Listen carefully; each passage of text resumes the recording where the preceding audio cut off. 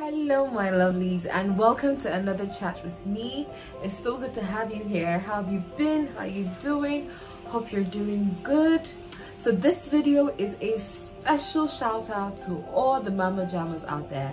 If you just found out you're pregnant, congratulations. If this is your second trimester, congratulations. How have you been? If this is your third trimester, you keep going. You can do it, you're almost there. And if this is your fourth trimester, well done mama. Welcome to the beauty of motherhood and the perfection that you are. And I know a lot of you are wondering what is fourth trimester, but I'll talk about that in another video.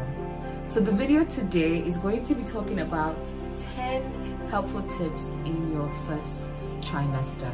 So stick with me and let us begin. Number 1, do not bath with too hot water.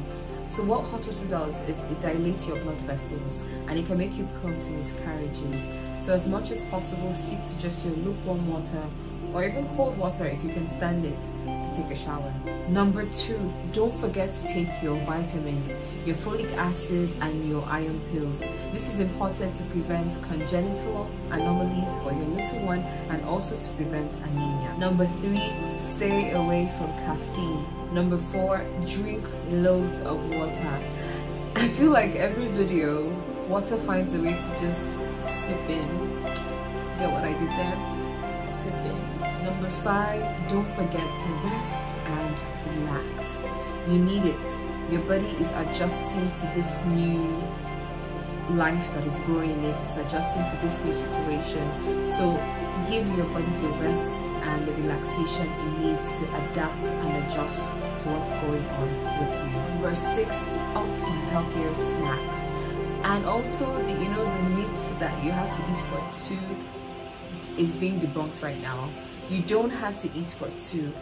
An extra 300 to 500 calories added to your regular diet is fine and enough to give your baby the nutrients he or she needs. Number 7, fruits and vegetables are your best friends. It just follows number 6 with eating healthier, and just fruits and vegetables for your skin, for your hair, for your baby too is very important. And stay away from things that have vitamin A.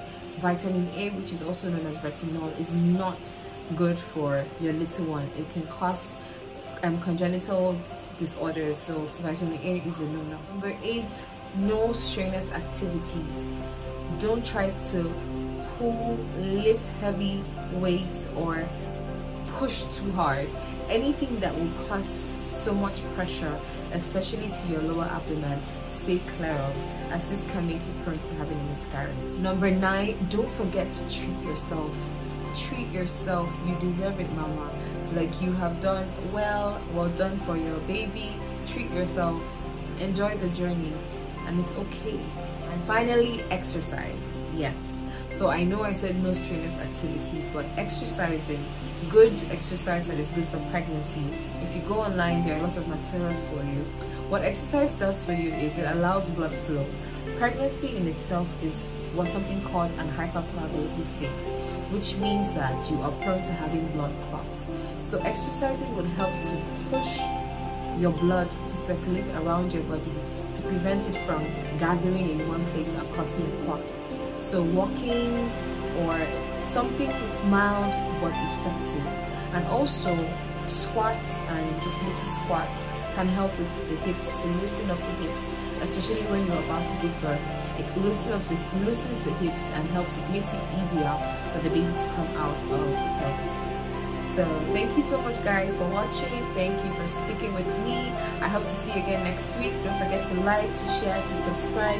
And if you have any questions, any concerns, send me an Instagram DM or an email and I'll be sure to respond to you. And I'm also going to leave the link to the forum where you can contact doctors in case you have any medical issues. Well done guys, and thank you so much. Remain blessed. Mwah.